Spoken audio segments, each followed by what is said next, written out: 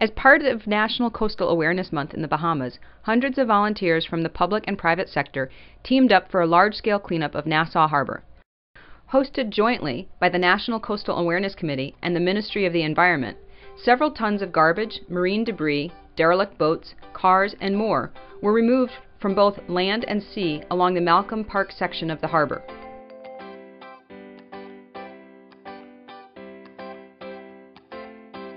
Heavy equipment operators donated their time and machines to move large vessels, lift heavy debris, containers of trash, and to destroy and remove condemned boats. More than 100 volunteers of all ages picked up litter along the harbor front.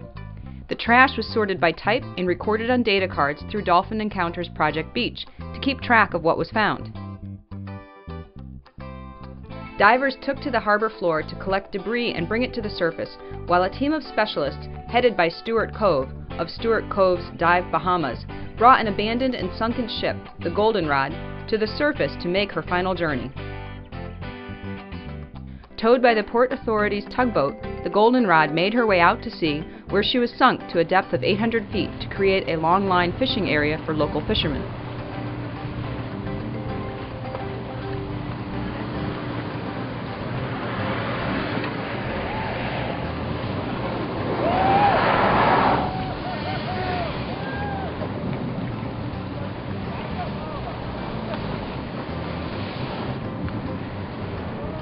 The National Coastal Awareness Committee, along with the Ministry of the Environment, would like to thank each and every volunteer for their time and assistance during this large-scale harbor cleanup.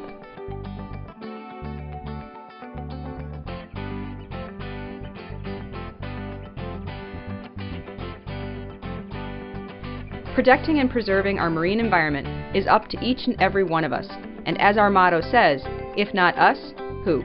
If not now, when?